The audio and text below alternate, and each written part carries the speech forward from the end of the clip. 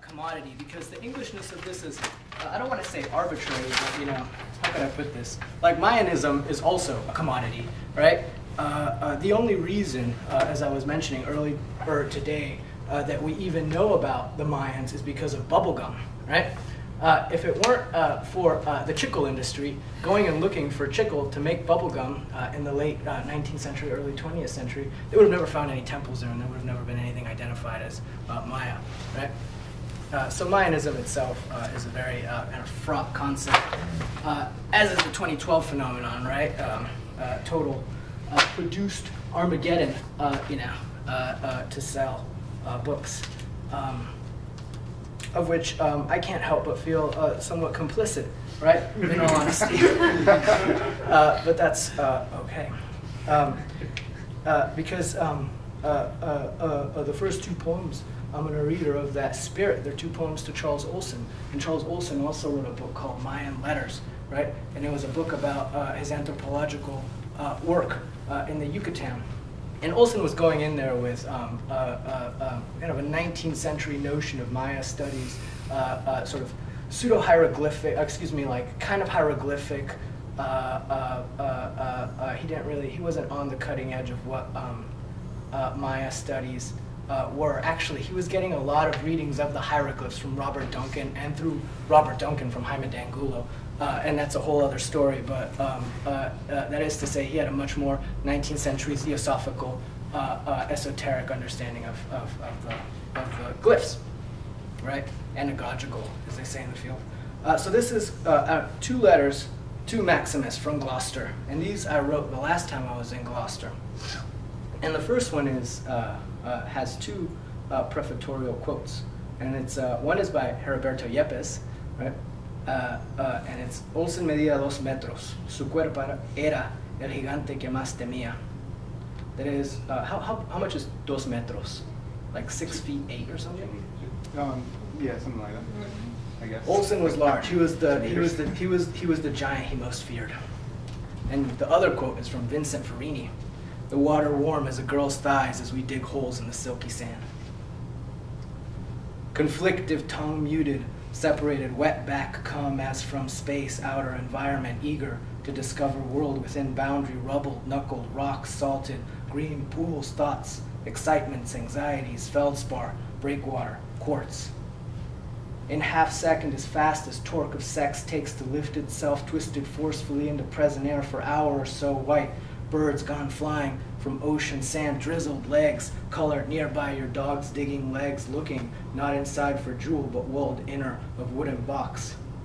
I am becoming something else, something other than that which I handed myself over to be, reaching hand over stone walls, you run your eye across a boundary without a surface, jewel without a box. Or is it more? The hymn he hands back to himself daily. The soundness of one comes from what follows, told pollen collects at warm pool edge where my toes grow in the midst of greeny tadpoles. They will give up gill pouch for lung and outward tail for 2 legs. What gold? Rock hoppers, but right now, trawlers, to hazard the necessary mourning, how in the right place a heart should be, to have it golden, to be not underpaid as fishermen for overpriced fish, ice and hold loaded, the lies I hear in your bed with your wife, this sea water's salinity.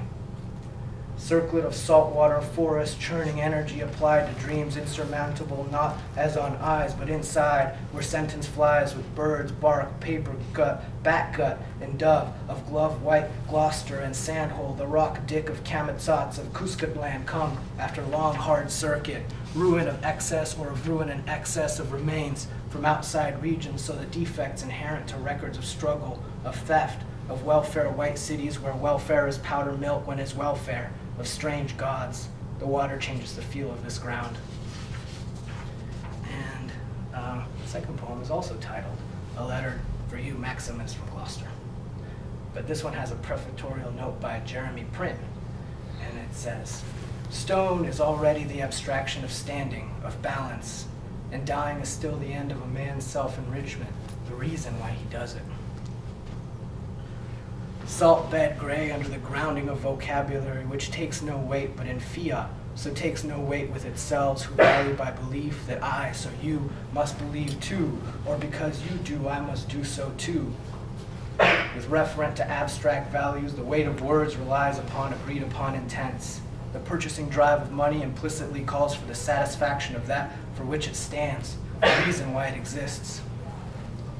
Sea rocks where I slipped, lacerated my leg along the shin, and salting my blood like a cut of meat pulled me closer to an eventual failure, which I feel will have been the method and model for the becoming of something to come. There is the power of environment, to express the models and methods that were a becoming of that which I stand upward from. Here is gold that is not cash, gravity without a halo where something remains but is unyielding, not lost to ideation. The constellation of need, desire, and possibility driving poet to work is inner formed, a poem therefrom to come. Or rock is cave, and rubble is not coinage where it is transfer and not exchange, or that exchange that is not transfer yields ordinariness that does not transform. So time becomes more than stone, omodeotl, or the push come up through stuff even as images come to us, subject through object, so all things exist even that what does not exist in their coming arrival approach path of algae and rain-filled undertow. Poetry is a principle of seeing time. Vision in poetry is sonic due to a musical dimension where time carries the images into forms. Time is in the body and images from the mind. All else is inflation, empire, or manifest vacuum. And I'm going to read one of the longer poems from Boundary Loop. Richard and I have had a long back and forth about Boundary Loop, sending poems back and forth, right? And these were originally going to go in here, but this became something else ultimately. So they are kind of almost even prefatory poems to this project, or in this project. And this is Omashak. And Omashak is not a Nahuatl word, but it is, excuse me, it's not a Mayan word, it's a Nahuatl word, right? And it's the cross trails, right? The bifurcations, the splits, wherein magical transformation can take place, incredible metamorphoses. Right? And they're associated, you know, with the genitals, right, where your body forks out, and yeah, and also, you know, through Yoruba myth, with Robert Johnson crossroads and the Delta, right? So this is Omashak, cross trails. To choose as by something divided, the dynamics of something becoming itself bent, or broken branches left at the water's edge where a tree's roots are a worm's open mouth. We will have chosen not to think of it that way. A little puma claws the wood above us because we cannot think this way or leap except on a heap of ashes. May we be able to follow you. May we be able to walk alongside you. May we be able to take you. May we be able to leave you. And the little puma circled down like a leaf helicoidal onto the worm's head. Here it is then, the roadside fork from bifurcation on, or folded corner, crossed over floors, filthy words crossed over, and furthermore, Ajax makes Newman like, now they use Fanta for maize ceremony to count for as high fructose corn. Syrup where before was turtle shell, today is okay, the empty can bored through with holes. So it is with words we use like blood or honeycomb, proximate or intersect, the rattle, a mountain force to come through the door. It smells of cleaning product. It's okay. Heat of livers cooking in the kitchen, centipedes wash in the bathroom, their feet shave not today, their hirsute legs, like a mountain glittering with wet grass and shoots. Oh shit. Is our language so insufficient? Our language is insufficient in this house?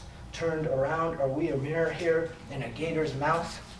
Tooth after tooth, a calabash bush sprouts up all around us, offering shade and breathing in the leaves. My brother, the wind, I feel death beneath my lungs. Gators with skull drums and painted books bring snakes for incense sticks, and worms brought up from the warming mud to perceptibility. They climb up. Oh, should we be heard by paranamnesia? You mean by pareidolia? Oh, our language is insufficient in this mud. They rasp on bones and drum with skulls, opening roots like books of the dead. I feel death beneath my lungs. What is lungs? You only worsen the situation. They notice the tree splits in many directions. I am a follower of the tree. I rejoice in all that she has done. She has brought sweet air for your nose. What is nose? Life and vigor to gladden your face. What is face? O goddess of the sacred land, she made land shine on your segmented body. For you, she illumined the dark ways. For you, she dispelled weakness in your limbs. For you, she reconciled the world below with the world above. For you, she became a bird and made music. For you, she flew away from her perch, putting away anger in our hearts, that we might fraternize together. Today, what is hearts? So we notice the one-legged ibises in the mangrove. Pink shrimp swims under the mangroves. The rock crab climbs up on like a teenage girl with her sister, and their arms out to balance on a horizontal tree. Juts a pool flowing beneath. Walking sideways, looking down, they see abdomens scrunched into triangles of shoulders, like forearms with bony claws clipping, like rock crab clips up on the mangrove tree. The group looking below at my grandmother think, jump already. I am a follower of the tree. I rejoice in all that I have done. I have brought sweet air for your nose, sky and light to gladden your eye. When, like a bird, it alights on my coiled arms, for you I drink the flood that raises up. For you I split and stretch my limbs. For you my hands carry the red serpents of the sun. For you the serpents are chewed in my nests. For you I fly up from my perch to put away the anger in your heart, that you should see the shadow creep alongside mine. The green shadow, the beetle, creeps between the stalk's horned eyebrows and unsheathed its wings. Come, I say to my cousin the stone, keep still so this beetle can reassemble its wing and assume its panther skins. On your brow we place a crown of metallized plastic. A Doritos bag has its aluminum lip, laughs at the coronation, corn anointed with cottonseed oil. Modified seed and so protected, suffused is none the less by the sweet silver air of night. Keep still so this beetle can drink from your pools and feel its head pulsing hemolymph. Around your thorax we tie a plate of plastic foam, per durable white perfected form. Cups of feeble glimmer of rain looks down through and behind it at a sky filled with lights and veiny webs. Keep still so this beetle can see his cousins flying mid the veins. Through the leaves flies then locust, throw shadow on the dim green buzzing haze. In the haze made of the dark cloud, in the haze made of rain and mist, of pollen and grasshoppers, where the dark mist hides a book, the path to which is on the window, where the intrinsicate lightning flashes through the heat, where the heat rains blink high on top. Oh, book of the storm, with your binding of dark cloud, come closer to us.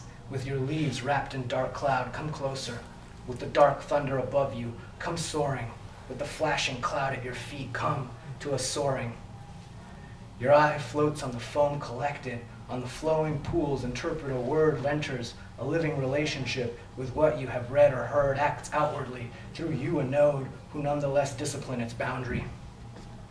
Effects of an overflow which meets the overflow of words, you are incommensurate with the expression, outside of which is break from habit. Us watch plants of all kind who plant by placement alive of the antipodes, personhood of air and stone, where the sky strikes out a trail for vegetation from the center of a stone reach, junctures of branch, of bridge, where the human sense she lives between worlds. Looks over to the so handsome beetle who says, and that's where this book ends. And I have a few more minutes to read where it picks up again. And that's in a longer work, which is a novel of sorts that I'm working on. So that part ends with this beetle who's now going to sing his epic song, right? And the beetle is deluded into believing he's a serpent. So if I don't have enough time, I'll cut myself off. And I won't read the prefatory notes to this. And this is called Omashak 2, The Snake Dialogues, Book 1, Heresies of the Humans.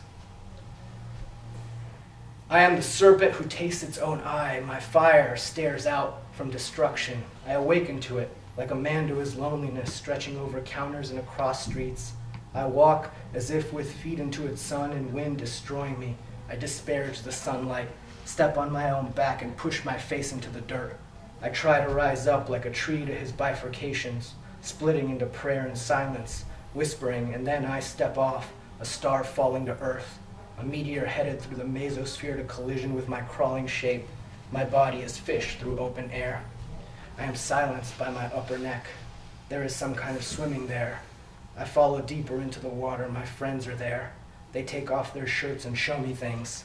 It makes me smile to do this, to be around them and listen to their songs. We drink ourselves blind and steal each other's recollections. I dream that I am a fat turtle swinging my ass through a pile of leaves. I laugh, sticking my head into a shell while a boy walks by not noticing me. I am an old fart with wrinkles all over and weird ideas about economics. I think that people are searching through my trash, so I throw fewer things away. I remember many things that have happened to me. Sometimes I experience deja vu 30 or 40 times a day. When I crawl off to calm myself, I stop again thinking I've already tried crawling this way and without avail. My tongue presses frustrated worms against the roof of my mouth, but I prefer the water. My body is fish with hardened scales. Inside, its liver regenerates the folds to be used for prophecy. I read the folds on the tissue of blood and write the meaning out on the sand. A human squats to see my translation, but it does not understand. That one does not read, but some do. Literate eyes observe cautiously the way I move. They watch me go back and forth on a platform. That beast, they whisper to themselves. I am beast with hot breath in the cool dawn. My power animal is the gnat. The land flows out from his eye in deltas of piercing angle. His wings cut across the wind like scissors. Erratic and glittering, they fly up from the grass and circle above me, looking down. His shining eyes, fearless and dull, a faint blur through the clear sky. I follow him and share his fearlessness and exaltation. When the moat thickens around my eye, I lose him. I wait, dimmed by the fading light, until I find him again, twisting like a raised blade of grass in the luminous air. He grows out of it like a cloud. It is cool like the dawn, if it can be that the dawn is seen inclined vertically like a pool. I bend my head into the pool, entering the hollow, but stop halfway, half of me inside, with the other out. Half a clock of blood thuds in time, cradled beside a silent twin. There is no speaking to him then. Powerful and without form. Mist from the silence issues, effect moving without words. It collects from dissipated moisture to a throne. Pulling back, I am taken with the thought onto a throne, cool on my face, and I hear him like a creature walking around on the roof above me. The room is palatial, although I am in it. I am not of it. Like a cock from its coop, my boned feet to exposure step where I follow. I am thrilled by the howl of coyotes, although I fear them more than anything else.